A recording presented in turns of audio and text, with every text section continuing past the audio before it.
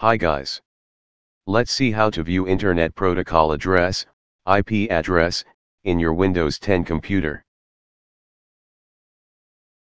First you have to type CMD in search menu. Then you have to select command prompt.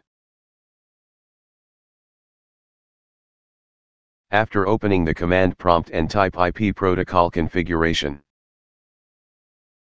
Then press enter button. There you can see lots of information. In there you can see the name called IPv4 address and it is the IP address of your computer. That's it. So if you enjoyed the video, please like, share and comment to the video and subscribe to my channel. Thank you.